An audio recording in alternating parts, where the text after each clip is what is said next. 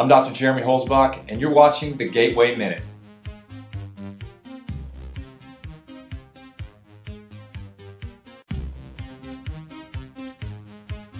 There are several aspects to consider when looking at the possible effects a mattress may have on low back or neck pain. What most people don't know is that a good night's sleep is instrumental in the body's healing process, and individuals getting a good night's sleep generally have a greater sense of well-being, which may affect the perception of pain during the day. Now, the back should be kept in a neutral position, trying to avoid sleeping on the stomach, so that the long-lasting in-range positions of one or more tender spinal joints are avoided. To obtain this demand, the mattress should be appropriately soft, conforming body curvatures by having a reasonable capacity to equalize the pressure.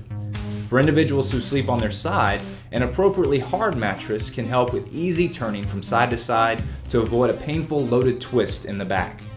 A specific mattress may influence intervertebral disc nutritional flow positively or negatively as a function of spinal movement, because movement affects discal metabolism. So, the key is finding a mattress that best suits you.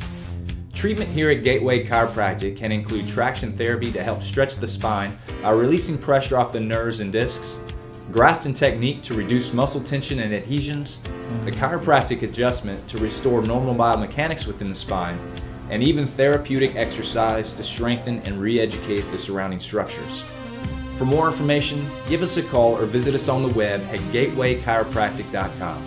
So take control of your health today and get the edge on your injury.